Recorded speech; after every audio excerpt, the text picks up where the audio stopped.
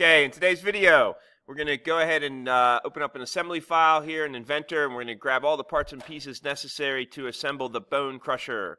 So we're going to go up here to place and get my components. I'm going to grab place again, and I'm going to go ahead and select all of the parts and pieces that I want. So I'm going to go into my mechanical drafting file. I'm going to go into this group's folder, and I'm going to go ahead and grab the first part, which is this part 1 shaft coming all the way down to part 13. Holding down the shift command, I can then select all of them at the same time, hit open, and then these should start showing up here in my Inventor assembly area. Clicking once, I now should have a full set of parts and pieces, hit escape. Now what I can do is start the process of assembling. So what I'm going to do first is I need to start looking at the origins, because I want to start with the bottom piece of the assembly, which is going to be this particular bottom plate of the rack. This part is actually called base. So what I need to do is I need to set up the origin planes first. Okay, to get the origin planes to show up, basically come over here to the assembly, click on the arrow next to the word origin, and then I'm going to slide down. What I need to do is I want to start taking a look at the planes, moving out so I can see the planes. I want to actually have the two planes show up that I'm going to work with. First, I'm going to try this XZ plane. So I'm going to right click on the plane and then hit visibility. The reason why I'm turning these on is so I can then utilize these to constrain parts and pieces. Second plane I'm going to grab is going to be the XY. I'm going to go ahead and turn the visibility on for that plane as well. So I'm now going to start constraining. I'm going to take the base and I want to constrain the bottom of the base to one of the planes and then continue to move forward. So I'm going to grab my constraint tool from the top ribbon bar, and I'm going to grab the simple mate constraint, and I'm going to grab this mate constraint again. And I'm going to make sure I can turn, and I'm going to grab the bottom of this particular feature. So I'm going to grab this part here at the bottom, and then I'm going to zoom out, and I'm going to select the bottom of the XZ plane. What that's going to do is it's going to go ahead and set up the base to be constrained to the bottom of the plane here. I'm going to go ahead and hit apply, and I'm going to do the same exact thing again, and I'm going to then constrain the back of this part. Whoops. I'm going to go ahead and constrain the back of this part, hopefully. Cancel and get back out of here. Inadvertently was clicking on. Okay, so I'm going to go ahead and grab the back of this part so that the back face is going to then be constrained to the work plane on this vertical plane here. So I'm going to select that, and you can see those linking up. Go ahead now and just hit apply, and I can now go in and start turning off these work planes because I don't necessarily need them anymore. And I can also slide this closer over here to my parts. As your parts start to get spread out in your assembly, it becomes a little more difficult to manage rotation and movement. So I'm going to come over here, select my planes again, turn this visibility off, just so it's a little easier to see the parts and pieces. Knowing that this is going to be fixed on the planes, I can now continue to move forward. I'm actually going to go ahead and ground this piece also. So I'm going to right click on this and come up to the word grounded. With this being grounded, it gives me a nice solid base to build off of. So it's always nice to keep things from spinning and moving around. So the next part that I'm going to work with here is going to be the shaft. So I'm going to grab my constraint tool. I'm going to go ahead and grab a simple mate constraint again. And I'm going to want to constrain the back portion of the shaft, spinning this around a little bit, to the back portion of the base. By doing that, I can see that this relationship is upside down, but that is fine for now. I'm going to apply. And now what I'm going to do is start to orient this properly. I'm going to grab the bottom of this particular feature, and I'm going to turn so I can then grab the bottom of the base. And with the parts being spread out, you can see it's a little more difficult to maneuver. Since I grabbed the bottom of the base, this is going to be a flush constraint. So I'm going to select the flush constraint here, and you can see that it flips around so it is now oriented properly. I'm going to go ahead and hit apply.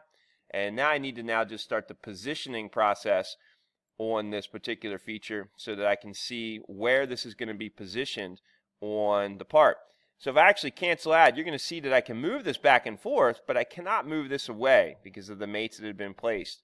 So I'm now going to set this up so that I can set up a flush constraint for the face of the part to the face of the part, and I'm going to then do an offset constraint here. So I'm going to offset that flush constraint so that this is pushed over to the center. And I believe that that offset distance is going to be 3.25, and that's offsetting from this flush area to push this over. That can always be edited later at any point in time in the assembly, I do believe that's probably the number necessary. After rotating this to the top view, looking at this part, I can see that I don't think that that is correct. So reassessing the math here, it's going to be 3.5, and that should be able to push this over here towards the center. So I'm going to hit apply, hit cancel, and now I can start continuing to build up off of my base and my part here. And I need to just basically set up some orientation stuff so I'm looking at this thing the way that I want to build. So the next parts and pieces I'm going to start with are going to be the next piece in the assembly, which is going to be this bone plate. And I'm going to then go ahead and grab my constraint tool. I'm going to grab a simple insert constraint, and I'm going to then utilize the insert constraint, which is going to be the flush top portion of the part, and then I'm going to find the flush top portion of the particular shaft here, and I'm going to set this up so I have a flush mate constraint, and then I'm going to take this and move this down. So I'm going to move this down to be 7 inches down from the top portion. You can see that I'm offsetting this down. I'm going to go ahead and hit apply. With the application of that insert constraint, I'm just going to hit cancel, and I'm going to show that this can be turned and moved, but it cannot go up and down on that shaft. It can just be turned and spun. So we need to now constrain this particular movement so it won't move around on us. So the way that I'm going to do that is I'm going to grab the constraint tool again. I'm going to slide down. I'm going to grab the angle constraint this time, and I want to have what is called a directional angle. It's a very simple angle constraint, and I'm going to go ahead and select the face of the bone plate and then the face of the base. Setting this up to be a 0-degree angle, then it's going to keep these two things parallel to each other. I'm going to go ahead and hit apply. I'll cancel out of that again, and then you can see now as I try to move it, it will not move and it will not go up and down. So this has now been fixed in position. Now we're ready to move on to the next part that is going to be working through this assembly, and that's going to be this particular rack. So I'm going to start working with the rack to position it properly on the bone plate. And what I'm going to do is the teeth need to be facing the shaft. So to spin this around, probably the easiest way to do it is to go to the top view. I'm going to zoom back in on the part. I'm going to select just this part in the assembly and then grab the free rotation tool. Selecting just that part, I'm going to move my cursor so that it's just rotating in one direction, and then be able to spin this part around so it's a close relationship to where I want it to be. Right click, hit OK, and now I'm going to turn my view back to my isometric so I can start working with this assembly again. And as the parts are pretty well spread out, it does get to be a little tricky spinning this thing around, but it'll get better as we get the parts closer and closer together. So now it's closer to the correct orientation, and I can now start setting up relationships between the two plates. So I'll grab my constraint tool, and I'm going to again set up let's do a flush constraint. And I'm going to select the face of what is the teeth or the rack here, and I'm going to select the face of these teeth so that we can set up that relationship. I'm going to go ahead and hit apply. I want to turn and see that this is actually set up properly, and I can see that now this will slide up and down in the correct position that I want this to be in. I can see how it's sliding up and down here now. So with that set up, I can take this back to a isometric view, and I can start bringing this over and positioning it on top of the plate here.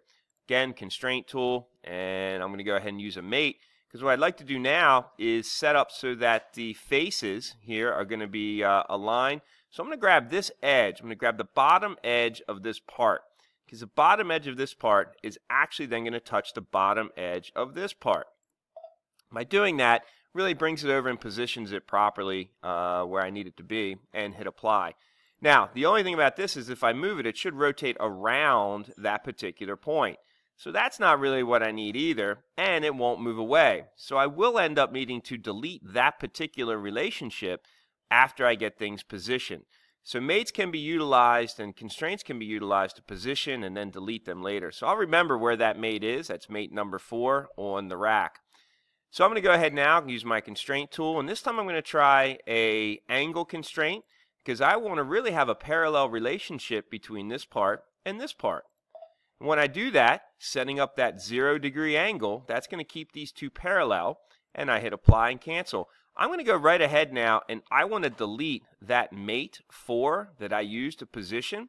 I'm going to select the mate 4 from my browser underneath of my rack part 6, right click and then hit delete.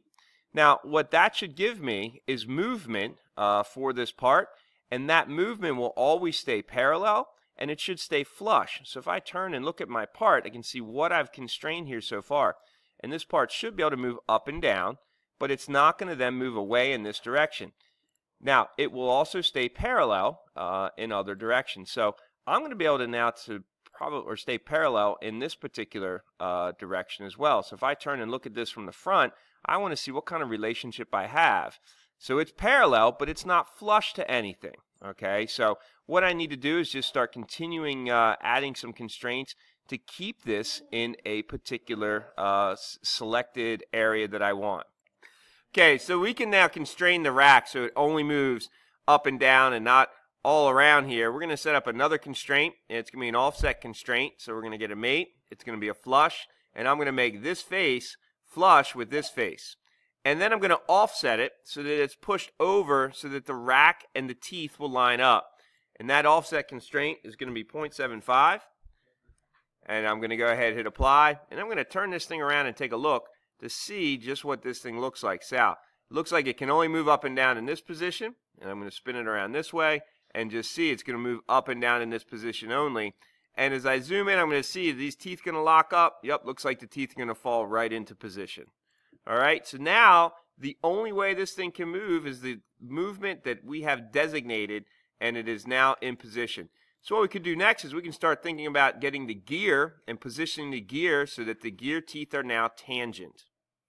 Okay, with the rack in position, I'm going to now move the gear closer to my assembly, and I can now start assembling the gear with the rack.